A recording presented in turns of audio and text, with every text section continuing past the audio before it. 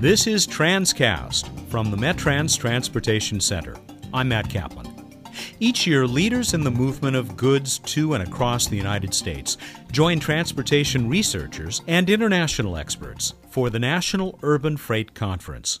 They attend scores of sessions and share the latest data about the many challenges faced by this essential component of the American economy.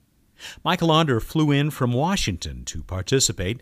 Mike is the team leader for freight operations and technology in the Federal Highway Administration's Office of Freight Management and Operations. He molds partnerships between the freight industry and government to foster collaboration on issues like the congestion that plagues so many cities. Prior to his service in D.C., Mike worked in both the legislative and executive sectors for the state of Florida. I sat down with Mike right after his presentation that opened the 2009 NUF conference. Mike, thanks very much for, first of all, joining us here on Transcast, but also making the trip out to be part of the National Urban Freight Conference this year. My pleasure, Matt. Thank you. I have the benefit of having just heard some of your opening remarks upstairs, and I find them very encouraging and also sobering because of the challenge that we face. And I'm going to start by asking you, you mentioned that there are maybe 26,000 miles, which is a pretty staggering figure, yes, of major corridors, those upon which freight most depends in this country? Yes. One of the things that we've done, Matt, is look at the volumes of traffic, both on trucks as well as rail and as far as water is concerned. And we've looked at how those move throughout the country from origin to destination. And we've tried to plot from that what may be the major corridors that we ought to be giving heavy emphasis to, especially as it relates to the log jams that occur at transfer points and all of the other kinds of bottlenecks that we run into from not only a freight perspective, but the freight can also block the passenger traffic as well. So we're looking at how do we keep freight more or less on its own corridors and try to keep it moving through the system. Not only looking at how the heavy or the hard infrastructure actually supports that, but also looking at how backroom systems work together in order to share information between various parties that are conducting the freight movement. So it covers a lot of territory. I'll say. You had that great slide that showed lots of green in, as expected, the rural parts of the country. But those red nodes, that it was no coincidence they corresponded to the urban areas. They did, yes, because that's where all the transfer is taking place. And of course, once you hit the urban area, you've got less space on the highways to actually move those goods. We're also looking at a project, and we're using Kansas City as a laboratory for this, for how we can actually move freight quicker through the community and using navigation technologies for that. Working with traffic management centers to find out where the incidents might be, to reroute trucking especially away from those incidents so they don't exacerbate what's already there. And so that's something we're working on right now, and working, like I say, with Kansas City Smartport, with a metropolitan planning organization there called MARC, Mid-America Regional Council, and the community, Kansas City Community, Kansas City Scout, which is they run the traffic management centers in the community. So it's a collaborative effort with not only the industry, but also other government partners. FHWA is obviously giving special attention to the challenges that these urban areas present. We absolutely are. And initially, when this project got underway, we were looking at how do we improve the efficiency of freight flow, especially at transfer points. Kansas City is sort of a miniature Chicago in the sense that you've got steel wheels coming in from rail on the West Coast, steel wheels from the East Coast. And the transfer of goods between those two steel wheel units generally has to take place through rubber tire interchanges. So you got the trucks moving through the community in order to do that. There is some steel wheel interchange, and I think the railroads are getting better at that. But for the most part, you still have that congestion associated with moving the goods from one side of town to the other. And in this particular instance, we thought, maybe the best way to do that would be to link the rail, because normally Union Pacific and Norfolk Southern compete with each other. They don't collaborate, together on how they can best jointly make their operations more efficient. So we kind of became the facilitator at the table to bring them together, along with two other railroads, Kansas City Southern, as well as BNSF, Burlington Northern and Santa Fe.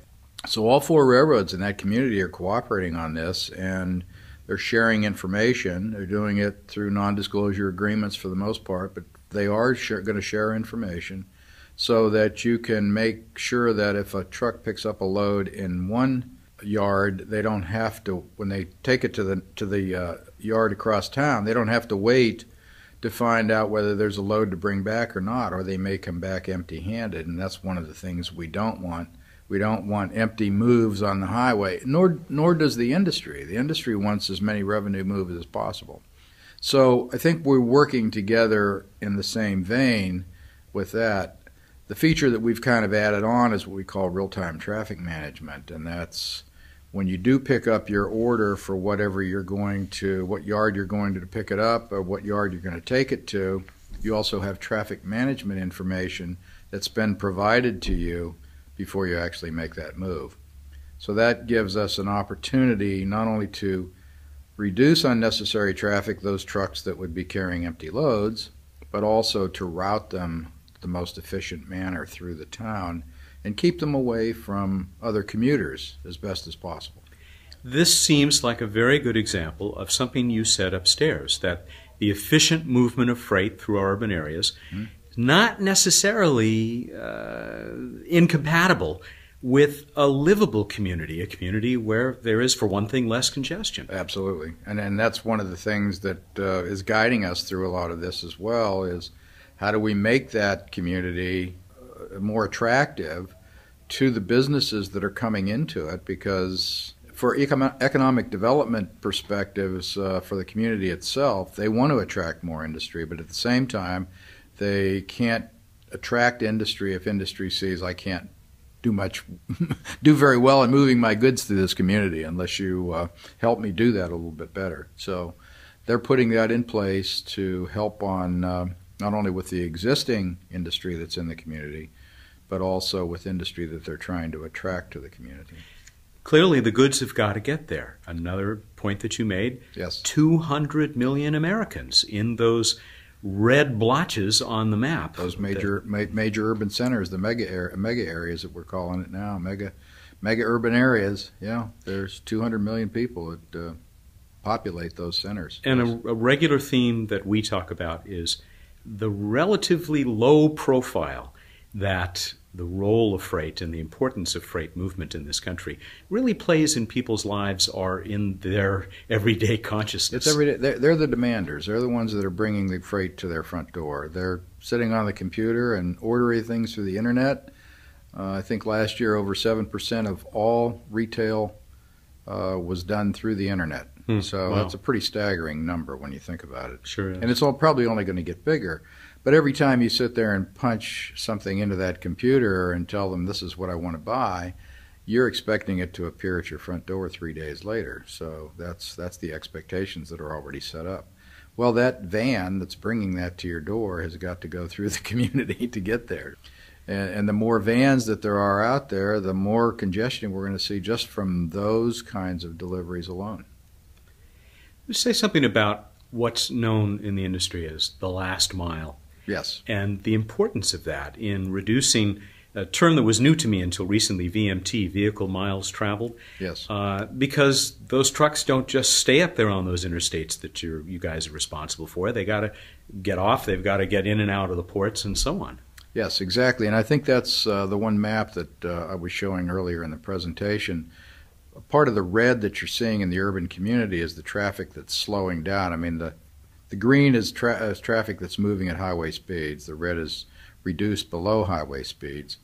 Doesn't mean it's completely stopped, but certainly it has been reduced because of the amount of congestion there is in the community. But for the most part, these goods have got to be transferred to other conveyances or other vehicles. So you have a large truck, 18-wheeler that's coming into the community.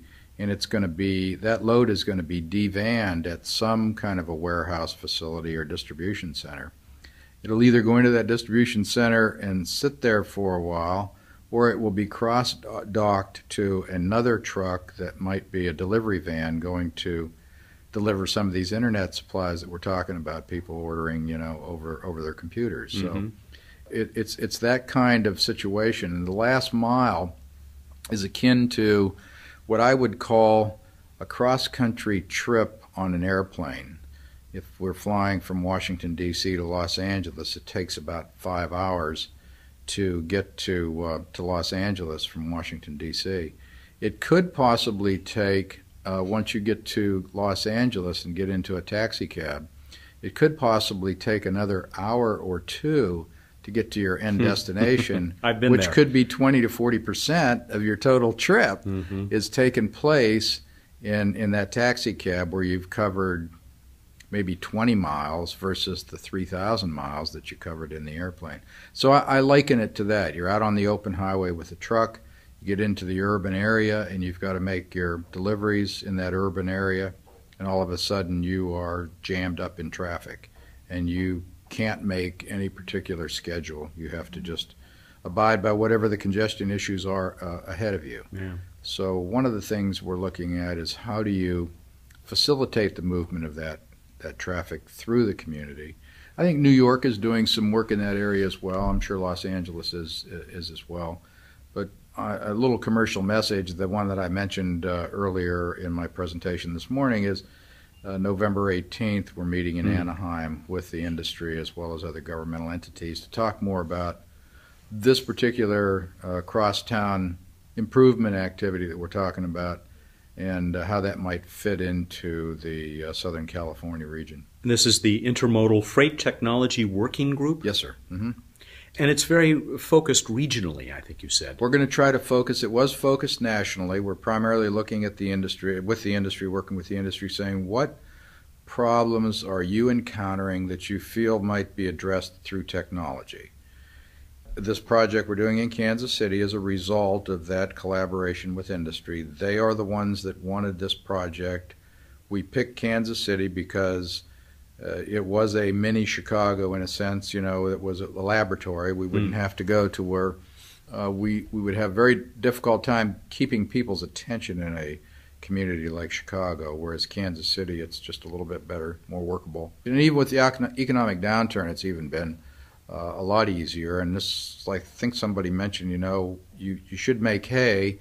You're suffering from some economic downturn right now, but at the same time, why not go ahead and fix it what you can, so when everything starts to pop back into place, you're a little bit more ready for it than you might otherwise be. This is sort of the lull before the storm returns. Exactly. It's going to come back. We're going to break off in a moment here because we're going to go back up to one of the many, many breakout sessions underway. I think they said over 100 papers being presented at the session. That's what I understand, yes. Lots of researchers here with lots of fascinating, exciting, innovative ideas. How does the FHWA see the role of researchers, particularly university researchers, in solving some of these problems you've talked about? One of the ways, there is this University Transportation Center group that looks at a variety of transportation topics. We're naturally, from the freight perspective, we try to encourage them to look as much as possible at freight. But one of the things that we did a number of years ago when some of this got started is we asked for the plans of all of the university transportation centers so that we knew which ones had the particular skill sets, and also the interest in grappling with freight problems that we could work with, because we put together a performance plan every year in conjunction with all of the administrator and all the leadership within not only Federal Highway but in USDOT. And our performance plan is focused in particular areas. We want to make sure that we're aligned closely with where reality really is, with the states and communities and with industry.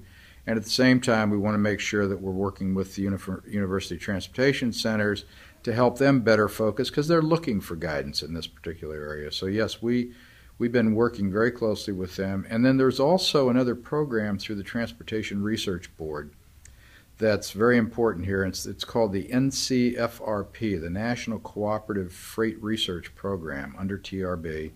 I'm going to go out on, I'm going to take a guess. I can't remember exact amount. I think it was like $25 million that's allocated to that program, and they in turn then accept applications. So you can have a research problem that you're trying to address, and you can make application to the Transportation Research Board. And many people have realized success through that program as well. So we're encouraging research from a variety of different sectors. We also are looking for innovative financing of some of the research projects as well, through use of CMAQ money, which is primarily congestion mitigation air quality funds that are made available by Congress. So we see that playing a stronger role, especially from an environmental perspective. If we are coming to grips with some of the unnecessary traffic out there, then we're reducing emissions, and that's certainly getting a handle on congestion air quality. I suppose I'm obligated to provide the commercial reminder that Metrans, as you know, is one of those federal transportation centers. And I'm sorry, I should have recognized No, that that's immediately. quite all right, because you said upstairs that you were actually around as Metrans was created. I was asked to serve on an advisory board when Metran was first created, and I worked closely with Randy Hall in those early days. 15 years, roughly, with FHWA. 15 years, yes, sir. Lots of time in the public sector. You finished by expressing, I took it to be anyway, a good deal of optimism about the challenges that we face. I think it's exciting times that we face here, because there's a lot of room for us to use our brain power to try to figure out how we can get ahead of this problem with congestion. When you look at what's going on in our country, and you say our country is 300 years old, and you look at Europe being thousands of years old, and how they've gotten ahead of some of the congestion that they faced within their larger communities. And I think I also mentioned, that the European countries stack pretty high as far as livability with freight. I think we have a good opportunity to do some of the same things, and maybe even leapfrog ahead of where they might be by the use of technology and keeping healthy, vibrant communities, economically viable, a happy community as well. I think those are good challenges that face us, but I think they're meetable goals. Mike, thanks again for joining us on Transcast. Thank you, Matt. Truly appreciate it. Michael Onder is the Freight Operations and Technology Team Leader for the FHWA, the Federal Highway Administration, in Washington, of course, visiting us out here on the West Coast this week for the National Urban Freight Conference underway in Long Beach. This has been a Metrans Transcast. Metrans is funded by the United States Department of Transportation and the California Department of Transportation, Caltrans. We hope you'll join us for the next edition of Transcast.